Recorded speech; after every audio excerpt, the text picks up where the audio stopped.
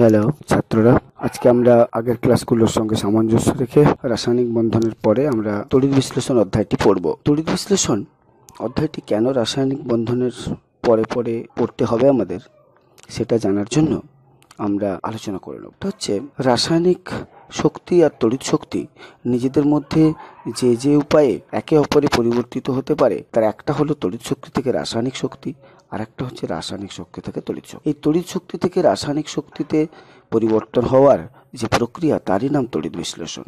অপরপক্ষে রাসায়নিক শক্তি থেকে তড়িৎ শক্তি পরিবর্তিত হওয়ার উপায় হলো তড়িৎ কোষ বা ব্যাটারিতে পরিবর্তিত হয়। তো এই তড়িৎ বিশ্লেষণ প্রক্রিয়া জানার জন্য আমাদেরকে প্রথমে জানতে হবে তড়িতের পরিবাহী পদার্থ। তড়িতের পরিবাহী পদার্থ সাধারণত দু ধরনের, একটা হচ্ছে ধাতব পরিবাহী, একটা হচ্ছে তড়িৎ বিশ্লেষ্য। ধাতব পরিবাহী সাধারণত ধাতু যারা তাদের সর্ববহিস্থ কক্ষ বা যোজ্যতা কক্ষের মুক্ত ইলেকট্রনকে তড়িৎ পরিবহনের কাজে ব্যবহার করে।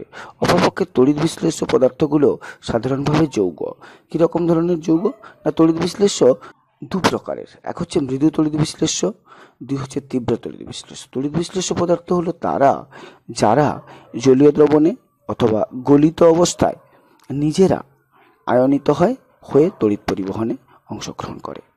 মৃদু তড়িৎ বিশ্লেষ্য যারা সম্পূর্ণরূপে আয়নিত হয় না, আর তীব্র তড়িৎ বিশ্লেষ্য যারা সম্পূর্ণরূপে আয়নিত হয় জলীয় দ্রবণে অথবা গলিত অবস্থায়।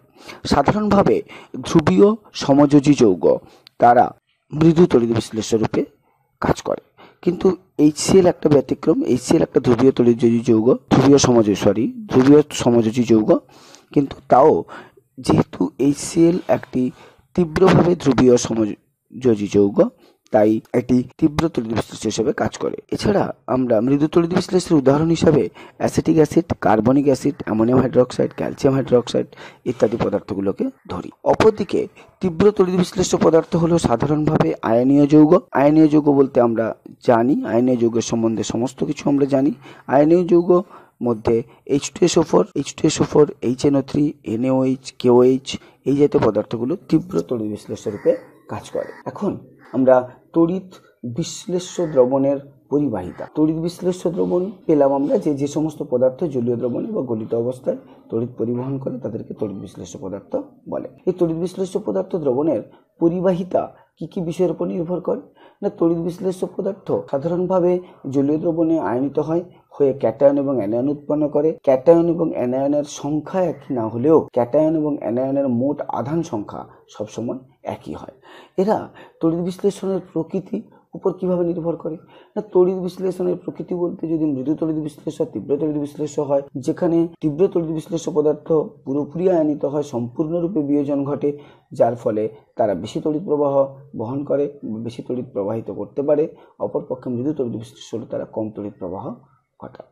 অপরপক্ষে দ্বিতীয় নির্ভরশীলতা দ্রবণের গাঢ়ত্ব। দ্রবণের গাঢ়ত্ব যত বাড়ে তত আয়নগুলোর গতিশীলতা তড়িৎ বিশ্লেষ্য দ্রবণে কমে যায়। তাই আয়নগুলোর গাঢ়ত্ব কমা অর্থাৎ তড়িৎ প্রবাহ সাধারণত কমতে। তাপমাত্রা বা উষ্ণতা বাড়লে দ্রবণের মধ্যে উপস্থিত ক্যাটায়ন এবং অ্যানায়নগুলো, তড়িৎ বিশ্লেষ্য দ্রবণে উপস্থিত ক্যাটায়ন এবং অ্যানায়নগুলোর গতিশীলতা বেড়ে যায়। আমরা তড়িৎ বিশ্লেষ্য পদার্থ সম্বন্ধে জেনে নিলাম।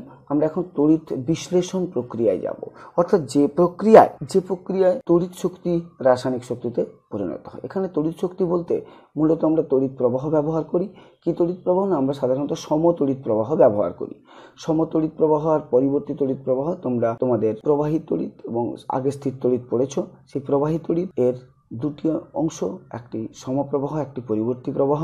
এই নিয়ে তোমরা বিস্তারিত আলোচনা তড়িৎ প্রবাহ অধ্যায় দেখতে পাবে। তড়িৎ বিশ্লেষণ সম্পর্কিত কতগুলো রাশি আমাদের জেনে নিলে তড়িৎ বিশ্লেষণ অধ্যায়টি পড়তে আমাদের সুবিধা হবে। একটির নাম ভোল্টামিটার। আমরা যে পাত্রে তড়িৎ বিশ্লেষণ ঘটাই তাকে ভোল্টামিটার বলি, আবিষ্কার আলেকজান্দ্রা ভোল্টার নামানুসারে। অপরপক্ষে তড়িৎদ্বার কাকে বলে? ধাতু বা অধাতু যারা তড়িৎ পরিবহনে সক্ষম একটা অধাতু হলো গ্রাফাইট। ধাতু বা অধাতু যারা তড়িৎ পরিবহনে সক্ষম, তাদের দুটি দণ্ডকে তড়িৎ বিশ্লেষ্য দ্রবণের মধ্যে ডুবিয়ে তাদেরকে যদি আমরা তড়িৎ উৎসের সঙ্গে সংযোগ ঘটাই, তাহলে তারা তড়িৎ প্রবাহ করে এবং তখন তাদের সেই দুটি দণ্ডকে আমরা তড়িৎদ্বার বলি। দুটি দণ্ড কি কি? একটিকে বলি আমরা ক্যাথোড, অপরটিকে বলি অ্যানোড। যে অংশটি ব্যাটারির ঋণাত্মক অংশের সঙ্গে যুক্ত থাকে বা ব্যাটারির ঋণাত্মক মেরুর সঙ্গে যুক্ত থাকে তাকে আমরা ক্যাথোড বলি, আর যেটি ব্যাটারির ধনাত্মক অংশের সঙ্গে যুক্ত থাকে তাকে আমরা অ্যানোড বলি। অর্থাৎ ক্যাথোডে প্রচুর পরিমাণ ইলেকট্রন উৎস আছে, আর অ্যানোডে ঠিক প্রচুর পরিমাণে ধনাত্মক আধানের উৎস আছে বা ইলেকট্রনের চরম অভাব আছে। তাই আমরা তড়িৎ বিশ্লেষণের একটা ব্যবস্থাপনা এই উপরের পয়েন্টগুলোর ভিত্তিতে একটু দেখে নিই। তড়িৎ বিশ্লেষণের ব্যবস্থাপনায় আমরা দেখতে পাচ্ছি যে বাম দিকে ক্যাথোড, ডান দিকে অ্যানোড। দেখো ক্যাথোডের যে চিহ্ন সেখানে দেখতে পাচ্ছি শুধু ঋণাত্মক আধানগুলো জমে আছে, অ্যানোডে জমে আছে ধনাত্মক আধান। তো এই তড়িৎ বিশ্লেষণ দ্রবণ, এইটা তড়িৎ বিশ্লেষণ দ্রবণের মধ্যে ক্যাটায়ন এবং অ্যানায়ন উভয় আয়নই আছে। এই আমাদের তড়িৎ বিশ্লেষণ প্রক্রিয়া হলেও আমরা এটা গোটাটা দ্রবণের মধ্যে ঘটে, তড়িৎ বিশ্লেষণ প্রক্রিয়াটা পুরো দ্রবণের মধ্যে ঘটে। আমরা শুধু ব্যাটারির সাহায্যে তড়িৎ প্রবাহ পাঠাই, সমপ্রবাহ পাঠালে তড়িৎদ্বারের মাধ্যমে দ্রবণের মধ্যে একটি ইন্টারনাল সার্কিট কাজ করে, যার ফলে এটি একটি বদ্ধ তড়িৎ ক্ষেত্র তৈরি করে। এই বদ্ধ তড়িৎ ক্ষেত্রের মাধ্যমে তড়িৎ বিশ্লেষণ প্রক্রিয়াটি ঘটে। এটি সাধারণত একসঙ্গে ঘটলেও আমরা আলাদা করে বিশ্লেষণ করার জন্য আমরা একে তিনটে আলাদা আলাদা ধাপে ভাগ করতে পারি। একটি হলো তড়িৎ বিশ্লেষের আয়নীয় ভবন। আমরা আগেই বলেছি তড়িৎ বিশ্লেষ্য পদার্থ ক্যাটায়ন এবং অ্যানায়নে বিয়োজিত হয়, হয় জলীয় দ্রবণে অথবা গলিত অবস্থায়। এই তড়িৎ বিশ্লেষ্য পদার্থ আয়নীয় ভবনে ক্যাটায়ন এবং অ্যানায়ন উৎপন্ন হয়। এই ক্যাটায়ন অ্যানায়ন আমরা দেখব যে ক্যাটায়ন ক্যাথোডে যাবে, অ্যানায়ন অ্যানোডে যাবে, অর্থাৎ অ্যানোডের দিকে ধাবিত হবে, ক্যাটায়ন ক্যাথোডের দিকে ধাবিত হয়। গিয়ে যেহেতু ক্যাথোডে প্রচুর ঋণাত্মক আধান জমে আছে তাই ওখানে নিজেরা ঋণাত্মক আধান গ্রহণ করে ক্যাথোডে মুক্ত হয়। যদি মুক্ত পদার্থ কঠিন হয় তাহলে ক্যাথোডের গায়ে স্তরীভূত হয়ে জমা হয়, যদি গ্যাসীয় হয় তাহলে পাত্রের মধ্যে থেকে বেরিয়ে যায়। যদি আমরা নির্দিষ্ট ব্যবস্থাপনা রাখি তাহলে আমরা তাকে ধরতে পারবো বা আমরা তাকে জমা করতে পারবো। অপরপক্ষে অ্যানোড বিক্রিয়ায় তাই। অ্যানোড বিক্রিয়ায় আমরা দেখব যে অ্যানায়নগুলি অ্যানোডে যায়, গিয়ে ওখানে যেহেতু ইলেকট্রনের খুব অভাব আছে তাই ওখানে ইলেকট্রন ত্যাগ করে নিজে নিস্তড়িত হয়। এখন কোন যদি একাধিক ক্যাটায়ন এবং একাধিক অ্যানায়ন উৎপন্ন হয় তাহলে তারা মূলত উপরের যে পয়েন্টগুলো আমরা আলোচনা করলাম, অর্থাৎ তড়িৎ বিশ্লেষণের প্রকৃতি, তড়িৎ বিশ্লেষের প্রকৃতি, দ্রবণের গাঢ়ত্ব ও তাপমাত্রা, এগুলোর উপর ভিত্তি করে তারা তড়িৎদ্বারে মুক্ত হওয়ার সক্ষমতা দেখায়। নেক্সট আমরা জলের তড়িৎ বিশ্লেষণ নিয়ে আলোচনা করতে। জলের তড়িৎ বিশ্লেষণ সম্বন্ধে আলোচনা করতে গিয়ে আমরা সর্বপ্রথম যে অংশটি নিয়ে আলোচনা করব সেটি হলো জল তড়িৎ বিশ্লেষ্য পদার্থ হিসেবে কেমন। না, জল একটি সমযোজী যৌগ, ধ্রুবীয় যৌগ, কিন্তু জল একটি মৃদু তড়িৎ বিশ্লেষ্য পদার্থ, বিশুদ্ধ জল। তাই আমরা মৃদু তড়িৎ বিশ্লেষ্য পদার্থ দিয়ে তড়িৎ বিশ্লেষণ করতে চাই না। আমরা তাই হয় লঘু অ্যাসিড দ্রবণ বা লঘু ক্ষার দ্রবণ বা লবণের জলীয় দ্রবণ ব্যবহার করি। লঘু অ্যাসিড দ্রবণের ক্ষেত্রে সাধারণত আমরা সালফিউরিক অ্যাসিড ব্যবহার করি। হাইড্রোক্লোরিক অ্যাসিড বা নাইট্রিক অ্যাসিড উদ্বায়ী এবং তারা অন্যান্য পার্শ্ব বিক্রিয়া দেখায় বলে আমরা সাধারণত হাইড্রোক্লোরিক অ্যাসিড বা নাইট্রিক অ্যাসিডকে তড়িৎ বিশ্লেষণে ব্যবহার করি না। আমরা সাধারণভাবে সালফিউরিক অ্যাসিড 2% এর জলীয় দ্রবণ ব্যবহার করি। এখানে যেহেতু সালফিউরিক অ্যাসিড নিজে একটি তড়িৎ যোজী যৌগ বা নিজে একটি তড়িৎ বিশ্লেষ্য পদার্থ, তাই যখন আমরা বিয়োজন প্রক্রিয়া দেখব তখন জল নিজে বিয়োজিত হয়ে H+ এবং OH- অর্থাৎ হাইড্রোনিয়াম আয়ন ও হাইড্রোক্সাইড আয়ন, এবং সালফিউরিক অ্যাসিড নিজে আয়নিত হয়ে হাইড্রোজেন আয়ন বা প্রোটন তৈরি করে এবং সাথে সালফেট আয়ন উৎপন্ন করে। এখন দ্রবণে উপস্থিত ক্যাটায়ন হিসাবে শুধুমাত্র H+ এবং O উপস্থিত আছে, তাই ক্যাথোডে H+ আয়ন নিজের থেকে ইলেকট্রন গ্রহণ করে হাইড্রোজেন অণুতে মুক্ত হয় এবং হাইড্রোজেন অণু আকারে জমা হয় যদি আমরা জমা করার মতো ব্যবস্থা রাখি। অপরপক্ষে অ্যানোড বিক্রিয়ায় দুটি আয়ন আছে, একটি OH- আয়ন, একটি SO4 2- আয়ন। যেহেতু H2SO4 এর জলীয় দ্রবণ তাই সালফেট আয়নের আধিক্য অনেক কম, OH- আয়নের আধিক্য অনেক বেশি, এবং OH- আয়নের আকার অনেক ছোট হওয়ায় এর গতিশীলতা অনেক বেশি, তাই তড়িৎদ্বারে মুক্ত হওয়ার প্রবণতাও বেশি এবং তড়িৎদ্বারে OH- মুক্ত হয়ে শেষমেশ অক্সিজেন উৎপন্ন করে। এবং আমরা পরীক্ষার মাধ্যমে দেখেছি যে এখানে উৎপন্ন হাইড্রোজেন এবং অক্সিজেনের আয়তন অনুপাত 2:1, অর্থাৎ 2 আয়তন হাইড্রোজেন উৎপন্ন হলে 1 আয়তন অক্সিজেন উৎপন্ন হয়। এভাবে আমরা জল নয় অন্য যে কোনো তড়িৎ বিশ্লেষ্য পদার্থের তড়িৎ বিশ্লেষণ করতে পারি। আমরা সেটি তড়িৎ বিশ্লেষণের বিভিন্ন প্রয়োগের ক্ষেত্রে আলোচনা করে দেখতে চাইছি। তড়িৎ বিশ্লেষণের প্রয়োগে আমরা সর্বপ্রথম ধাতু নিষ্কাশনে আসি। সাধারণভাবে তড়িৎ বিশ্লেষণ প্রক্রিয়ায় যে ধাতুগুলো তীব্র তড়িৎ ধনাত্মক, যেমন sodium, potassium, calcium, magnesium, aluminium, এই সমস্ত ধাতুগুলোকে আমরা তড়িৎ বিশ্লেষণ প্রক্রিয়ায় নিষ্কাশন করি। তোমাদের পাঠ্যপুস্তকের পাঠ্যসূচি অনুসারে আমরা দেখব যে আমরা অ্যালুমিনিয়াম ধাতু নিষ্কাশন করতে চাই। অ্যালুমিনিয়াম ধাতু নিষ্কাশন করতে গেলে অ্যালুমিনিয়ামের প্রধান আকরিক বক্সাইট, সেই বক্সাইট থেকে আমরা অ্যালুমিনা তৈরি করি। কিন্তু অ্যালুমিনা নিজে ভালো তড়িৎ বিশ্লেষণ না হওয়ায় আমরা অ্যালুমিনার সঙ্গে ক্রায়োলাইট এবং ফ্লুওস্পার যুক্ত করি। এই ক্রায়োলাইট এবং ফ্লুওস্পার অ্যালুমিনাকে একটা ভালো তড়িৎ বিশ্লেষ্য পদার্থে পরিণত করতে সাহায্য করে। আমরা দেখি কিভাবে অ্যালুমিনা থেকে আমরা ধাতু নিষ্কাশন করতে পারি। আমরা দেখব যে অ্যালুমিনা Al2O3 নিজে বিয়োজিত হয় তৈরি করে Al3+, 2Al3+ প্লাস 3O2-। এই বিয়োজনের ফলে এই বিয়োজন ঘটে। তার সঙ্গে সঙ্গে কি হয় না, এত কম বিয়োজিত হয়, তাই এর বিয়োজনকে আমরা বেশি গুরুত্ব দিলাম না। আমরা কি করলাম না, ক্রায়োলাইট Al(F3)3NaF Na3Al(F6) এই বিয়োজিত হয়ে এ তৈরি করে 3NaF প্লাস AlF3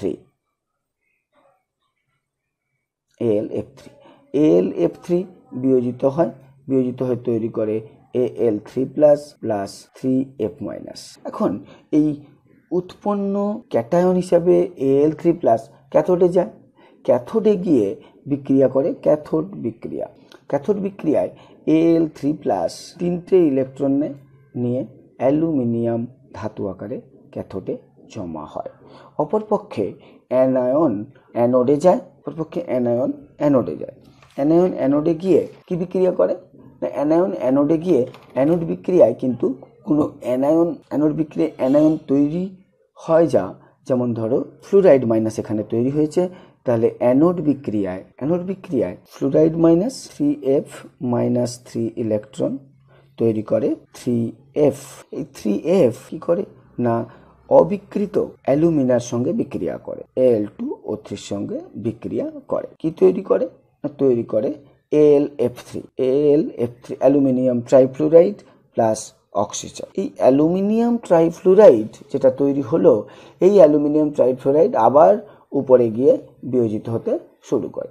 তো এইভাবে একটু করে অ্যালুমিনা বিক্রিয়া করে ক্রায়োলাইটের সঙ্গে, বিক্রিয়া করে অ্যালুমিনিয়াম 3+ তৈরি করে এবং সেটি ক্যাথোড বিক্রিয়ার মাধ্যমে অ্যালুমিনিয়াম নিষ্কাশনে অংশগ্রহণ করে। এবারে আমরা এই ক্যাথোড বিক্রিয়া আর অ্যানোড বিক্রিয়াকে একটু অন্যভাবে দেখতে চাই।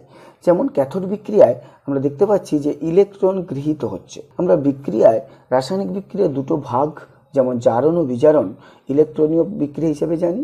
এই ইলেকট্রনিক বিক্রিয়ায় যে বিক্রিয়ায় ইলেকট্রন গৃহীত হয় তাকে আমরা বিজারণ বিক্রিয়া বলি, আর যে বিক্রিয়ায় ইলেকট্রন বর্জিত হয় তাকে আমরা জারণ বিক্রিয়া বলি। আমরা তাহলে দেখতে পাচ্ছি ক্যাথোডের বিক্রিয়াটি একটি বিজারণ বিক্রিয়া এবং অ্যানোডের বিক্রিয়াকে আমরা বলি জারণ বিক্রিয়া। তাই ক্যাথোডকে আমরা বিজারণ তড়িৎদ্বার, অ্যানোডকে আমরা জারণ তড়িৎদ্বার হিসেবে বলতে পারি। এইভাবে আমরা তড়িৎ বিশ্লেষণের ব্যবহারিক প্রয়োগ হিসাবে অ্যালুমিনিয়াম ধাতু নিষ্কাশন করতে পারি। আমরা আরও কি পারি তড়িৎ বিশ্লেষণের সাহায্যে? আমরা আরও যেটা পারি সেটা হলো যে ধাতু পরিশোধন, অর্থাৎ বিভিন্ন প্রক্রিয়ায় পাওয়া ধাতু আমরা তড়িৎ বিশ্লেষণ প্রক্রিয়ার সাহায্যে ধাতুকে পরিশোধন করতে পারি। যেমন আমরা অবিশুদ্ধ তামা বা আমরা বলি ব্লিস্টার কপার, এই ব্লিস্টার কপারকে আমরা পরিশোধন করব তড়িৎ বিশ্লেষণ প্রক্রিয়ায়। এই ব্লিস্টার কপারকে তড়িৎ বিশ্লেষণ প্রক্রিয়ায় পরিশোধন করার জন্য আমরা কপারেরই একটি লবণ বা তামার একটি লবণ নেব। তামার লবণের নাম হচ্ছে কিউপ্রিক সালফেট, শোধক কিউপ্রিক সালফেট। আমরা জানি এটা নীলবর্ণ, এটি জলীয় দ্রবণে বিয়োজিত হয়ে তৈরি করে কপার 2+ এবং SO4 2-। এটি আমাদের তড়িৎ বিশ্লেষণ। সাথে জলীয় দ্রবণ মানে জল আছে, তারা ওই দ্রবণেই থাকবে স্বাভাবিকভাবেই। অপরদিকে আমরা তড়িৎদ্বার, এইখানে তড়িৎদ্বার একটা গুরুত্বপূর্ণ ব্যাপার। আমরা তড়িৎ বিশ্লেষণ যখন শুরু করি জলে, সেখানে বলেছিলাম জলের তড়িৎ বিশ্লেষণের সময় কোনো লবণে জলীয় দ্রবণ ব্যবহার করা যায়। তাহলে আমরা কপার সালফেট একটি লবণ তামার, তাই এর জলীয় দ্রবণ ব্যবহার করলে কিন্তু জলের তড়িৎ বিশ্লেষণ হওয়ার সম্ভাবনা বেশি। তাই আমরা এখানে তড়িৎদ্বারকে পরিবর্তন করেছি। তড়িৎদ্বার পরিবর্তন করে কি করেছি না, তড়িৎদ্বার পরিবর্তন করে আমরা তড়িৎদ্বার ক্যাথোড হিসাবে ব্যবহার করেছি। কি ক্যাথোড হিসাবে ব্যবহার করেছি আমরা একটি সরু তামার তার যা বিশুদ্ধ 100%। আর আমাদের যে অশুদ্ধ বা ব্লিস্টার কপার সেটাকে আমরা অ্যানোড হিসাবে ব্যবহার করেছি। ব্লিস্টার কপার এই ব্লিস্টার কপার অ্যানোড হিসাবে ব্যবহার করে চলো আমরা দেখি তড়িৎ বিশ্লেষণ ঠিক কিভাবে কাজ করছে। তড়িৎ বিশ্লেষণে করার সময় আমরা ক্যাথোড অ্যানোড নিয়ে নিয়েছি। এখন তড়িৎ বিশ্লেষ্য পদার্থ হিসাবে তুঁতের জলীয় দ্রবণ নিয়েছি বা কিউপ্রিক সালফেটের জলীয় দ্রবণ নিয়েছি। যেই কিউপ্রিক সালফেটের জলীয় দ্রবণ নিয়ে আমরা তড়িৎ বিশ্লেষণ শুরু করব। তড়িৎ প্রবাহ পাঠানোর মাধ্যমে আমরা আগেই তড়িৎ বিশ্লেষণের ব্যবস্থাপনার সম্বন্ধে কথা বলে নিয়েছি, তাই ব্যবস্থাপনা রেডি করে আমরা তড়িৎ বিশ্লেষণ শুরু করলে যেটা হবে সেটা হচ্ছে কপার সালফেট যেটা দ্রবণে আছে, সে কপার সালফেট ক্যাথোডে যাবে। কপার সালফেট ক্যাথোডে গেলে কপার 2+ ইলেকট্রন গ্রহণ করবে, করে কপার ধাতুতে মুক্ত হবে এবং তড়িৎদ্বারে গিয়ে জমা হতে থাকবে। তড়িৎদ্বারে গিয়ে জমা হতে থাকাকালীন এখানে আমরা যে কপার সালফেট দ্রবণ নিই, বলে রাখা ভালো আমরা শুধু কপার সালফেট দ্রবণ এখানে না নিয়ে তার সঙ্গে একটা 10% H2SO4 নিই, এটা 15% দ্রবণ নিই, এটা 10% সালফিউরিক অ্যাসিড নিই, যাতে তড়িৎ বিশ্লেষণ প্রক্রিয়াটা আরও ত্বরান্বিত হয়। তা এটিও আয়নিত হবে, হয়ে তৈরি করবে 2H+ প্লাস SO4 2-। এই যে H+ এবং Cu2+ উৎপন্ন হলো, তার মধ্যে যেহেতু হাইড্রোজেনের নিচে কপার 2+ অবস্থিত তড়িৎ রাসায়নিক শ্রেণীতে, তাই কপার দ্রুত মুক্ত হবে হাইড্রোজেন অপেক্ষা। অপরপক্ষে অ্যানোডে আমাদের কাছে আয়ন আছে সালফেট আয়ন, তো সালফেট আয়ন আর আছে জল আছে এই দ্রবণে, তাহলে জল নিজে আয়নিত হয়ে OH- আয়ন উৎপন্ন করেছে। সালফেট আয়ন OH- আয়ন, এদের মধ্যে আমরা জানি OH- আয়নের মুক্ত হওয়ার প্রবণতা বেশি, কিন্তু এখানে OH- আয়নও মুক্ত হয়নি। উপরন্তু একটি মজার ঘটনা ঘটেছে, সেটা হলো OH- আয়ন অ্যানোডে গিয়ে OH- আয়ন ইলেকট্রন ছেড়ে OH এ পরিণত হয়, আমরা জানি এটা। সেটি থেকে অক্সিজেন উৎপন্ন হয়, কিরকম না 4OH থেকে 2H2O প্লাস O2 উৎপন্ন হয়। এই বিক্রিয়াটা আমাদের জানা। এই বিক্রিয়ার ক্ষেত্রে যে ভোল্টেজ বা তড়িৎ শক্তি লাগে তার চেয়ে অনেক কম তড়িৎ শক্তি লাগে যদি অ্যানোড যে কপার দ্বারা নির্মিত, অর্থাৎ ব্লিস্টার কপার যে আমাদের অ্যানোড, সেই অ্যানোড নিজে ইলেকট্রন ত্যাগ করে দ্রবণে কপার 2+ হিসাবে মিশে যায়। আরেকবার এই জায়গাটা একটু বলছি, সেটা হচ্ছে দ্রবণে আমাদের উপস্থিত OH- আয়ন SO4 2- আয়নের মধ্যে OH- এর অ্যানোড তড়িৎদ্বারে মুক্ত হওয়ার প্রবণতা বেশি, কিন্তু এই OH- আয়ন যে মুক্ত হতে গিয়ে তড়িৎদ্বারে যতটা পরিমাণ শক্তি গ্রহণ করে, তড়িৎ শক্তি যাকে আমরা ভোল্টেজ বলতে পারি, তার থেকে অনেক কম ভোল্টেজ লাগে অবিশুদ্ধ কপার বা ব্লিস্টার কপার নিজে যখন দ্রবণে ইলেকট্রন তড়িৎ বিশ্লেষ্য দ্রবণে ইলেকট্রন ছেড়ে দিয়ে কপার আয়ন হিসাবে তড়িৎ বিশ্লেষ্য দ্রবণে মিশে যায়। তাই আমরা দেখতে পাবো এই প্রক্রিয়ায় যে ক্যাথোডে কপার জমা হবে এবং অ্যানোডে কপার আয়ন তৈরি হবে, অর্থাৎ অ্যানোড যত সময় এগোবে তড়িৎ বিশ্লেষণের তত অ্যানোড ক্ষয়ীভূত হবে এবং ক্যাথোড মোটা হতে থাকবে। এই ক্যাথোড মোটা হতে থাকলে, অর্থাৎ ক্যাথোডে যে তামা জমা হচ্ছে সরু তামার তারের ওপরে, সেখানে একটি মোটা তামার রড তৈরি হবে, আর অ্যানোড ক্রমশ ক্ষয় হতে হতে হতে হতে একসময় কোনো তামাই আর থাকবে না। অর্থাৎ আমরা দেখব যে ক্যাথোডে বিশুদ্ধ তামা জমা হয়েছে, অ্যানোডে শুধু অশুদ্ধি পড়ে আছে। যেহেতু অ্যানোডেই অশুদ্ধি পড়ে আছে, তাই এই অশুদ্ধিগুলোকে আমরা বলি অ্যানোড কাদা বা অ্যানোড মাড বা অ্যানোড কাদা। হ্যাঁ, এর মধ্যে অবশ্য বেশ খুব কম পরিমাণে হলেও কিছু মূল্যবান ধাতু, সোনা, রূপো, প্লাটিনাম এরা কিন্তু থাকে। তাই এইভাবে আমরা কপার বা তামার বিশোধন করতে পারলাম তড়িৎ বিশ্লেষণ প্রক্রিয়ায়। তড়িৎ বিশ্লেষণ প্রক্রিয়ার পরবর্তী প্রয়োগের নাম হলো তড়িৎ লেপন। এটা আবার কি ধরনের প্রয়োগ, এটা নিয়ে আমাদের মনে প্রশ্ন থাকতে পারে। তোমরা জানো যে এখন বাজারে বেশ গোল্ড প্লেটেড জুয়েলারি বা যাকে আমরা নকল সোনার গয়না বলি, সেখানে আমরা দেখতে পাই যে রূপো বা কাঁসা এরকম জাতীয় পদার্থগুলোর ওপরে আমরা সোনার প্রলেপ দিয়ে বাজারে সোনার গহনা হিসেবে ব্যবহার করি। তাতে কতগুলো সুবিধা আছে, যেমন মূল্যবান ধাতুর কোনো দ্রব্য হারিয়ে গেলে যেরকম প্রচুর আর্থিক ক্ষতি হয়, ঠিক একই রকমভাবে ব্যবহার করার ক্ষেত্রেও বেশ কিছু সুবিধে আছে। তাই তড়িৎ লেপন প্রক্রিয়ায় আমরা কি করি না, তড়িৎ বিশ্লেষণ প্রক্রিয়াকে কাজে লাগিয়ে কোনো একটি ধাতুর ওপর আরেকটি ধাতুর প্রলেপ দিই। এখন এই দুটি ধাতু, যার উপর প্রলেপ লাগানো হবে আর যার প্রলেপ লাগানো হবে, যার উপর প্রলেপ লাগানো হবে সেখানে যেরকম আমরা সোনার গয়নার উদাহরণ দিলাম, তার সঙ্গে সঙ্গে আরেকটা ব্যাপার হচ্ছে যে, যেমন ধরো তোমরা জানো যে আজকাল আমরা বাড়ি তৈরি করার সময় যে গ্রিল বা গ্রিলের জানালা ব্যবহার করি, সেখানে আমরা সাধারণত দেখবে যে লোহার গ্রিল ব্যবহার করি না, উপরন্তু বেশ চকচকে দেখতে লোহার গ্রিল কিনে নিয়ে আসি। সেখানে চকচকে দেখতে কেন না, ওর উপরে একটি প্রলেপ দেওয়া আছে, কিসের না জিঙ্কের, যার ফলাফল কি না লোহার যে বায়ুমণ্ডলের সংস্পর্শে এলে মরচে ধরে যায়, সে মরচেটা আর ধরে না।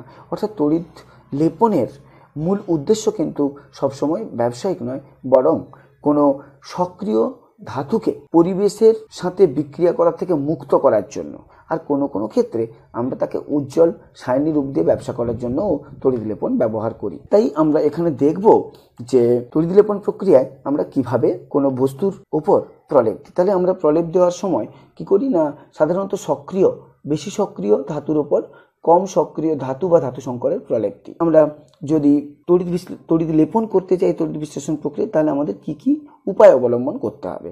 আমরা অ্যানোডে কি রাখবো আর ক্যাথোডে কি রাখবো। অ্যানোডে আর ক্যাথোডে, অ্যানোডে আমরা রাখবো সেই ধাতু যার প্রলেপ দেওয়া হবে, যে ধাতুর প্রলেপ দেওয়া হবে। ক্যাথোডে আমরা সেই ধাতু রাখবো যেখানে যে ধাতুর উপর প্রলেপ দেওয়া হবে, যে ধাতুর উপর প্রলেপ দেওয়া হবে, অর্থাৎ সাধারণভাবে যেটি কম সক্রিয় ধাতু বা ধাতু সংকর। যেমন আমরা যদি এখানে আরেকটি ব্যাপার আছে, ক্যাথোড অ্যানোড হলেই তো তড়িৎ বিশ্লেষণ হয় না, একটা তড়িৎ বিশ্লেষক পদার্থ লাগে। আমরা সাধারণভাবে ক্যাথোডে যে ধাতুটি রাখবো সেই ধাতুরই কোনো লবণ নিতে পারবো না, তাহলে আমরা কিনি না, আমরা নিই অ্যানোডে যে ধাতুটি থাকে তার একটি তড়িৎ বিশ্লেষ্য হয় বা ভালো তড়িৎ বিশ্লেষক হিসেবে ব্যবহৃত হয় এমন একটি লবণ ব্যবহার করবো। যেমন ধরো আমরা যদি লোহার উপর সোনা প্রলেপ দিতে চাই বা লোহার উপর জিঙ্কের প্রলেপ দিতে চাই, লোহার উপর জিঙ্কের প্রলেপ দিতে চাই, তাহলে আমরা ক্যাথোডে লোহা, অ্যানোডে আমরা ব্যবহার করব জিঙ্ক, আর তড়িৎ বিশ্লেষ্য হিসেবে ব্যবহার করব জিঙ্কেরই লবণ। যেমন ধরো আমরা জিঙ্ক সালফেট ব্যবহার করতে পারি, জিঙ্ক সালফেটকে তড়িৎ বিশ্লেষ্য পদার্থ হিসেবে ব্যবহার করতে পারি। ঠিক একই রকমভাবে আমরা যদি জিঙ্কের প্রলেপ দিই, তাহলে এই যে প্রক্রিয়া, এই প্রক্রিয়ার নাম হচ্ছে গ্যালভানাইজেশন। অর্থাৎ কোনো ধাতুর উপর জিঙ্কের প্রলেপ দেওয়ার পদ্ধতির নাম গ্যালভানাইজেশন। আবার যদি আমরা কোনো বস্তুর উপর সোনার প্রলেপ দিতে চাই, তাহলে সোনার প্রলেপ দিতে গেলে অ্যানোডে সোনা, তড়িৎ বিশ্লেষ্য হিসেবে আমরা ব্যবহার করি পটাশিয়াম অরোসায়ানাইড, সংকেত হচ্ছে KAUCN2। এই কোনো ধাতুর উপর সোনার প্রলেপ দেওয়া হলে তাকে আমরা বলি গিল্ডিং, পদ্ধতির নাম কি গিল্ডিং। এইভাবে আমরা অন্যান্য আরও ধাতুর প্রলেপ দিয়েও কিন্তু সেই ধাতুটিকে পরিবেশের প্রকোপ থেকে বাঁচাতে পারি বা ব্যবসায়িক উদ্দেশ্যে ব্যবহার করতে পারি। যেমন নিকেল দিয়ে যদি প্রলেপ দেওয়া হয় কোনো ধাতুর উপরে, তাকে আমরা বলি নিকেলিংয়ের ক্ষেত্রে আমরা ব্যবহার করি নিকেল সালফেট আর বোরিক অ্যাসিডের মিশ্রণকে তড়িৎ বিশ্লেষ্য হিসাবে, আর নিকেলকে আমরা অ্যানোডে ব্যবহার করি। তামার ক্ষেত্রেও তাই। তাহলে আমরা এইভাবে তড়িৎ বিশ্লেষণ প্রক্রিয়ার কতগুলো প্রয়োগ দিয়ে এই চ্যাপ্টার শেষ করলাম। তোমরা বই পড়বে, বাড়ির মধ্যেই থাকবে। আমরা এখন খুব বিপদগ্রস্ত সময়ের মধ্যে দিয়ে চলেছি। আমি শ্যামল কুমার মাইতি বলছি। তোমরা আমার ক্লাসটা এখানেই পাবে আমার ইউটিউব চ্যানেলে, যেখান থেকে তোমরা সাবস্ক্রাইব করবে, লাইক করবে। যদি কোনো প্রশ্ন থাকে অবশ্যই আমার চ্যানেলে গিয়ে প্রশ্ন রাখবে। ধন্যবাদ।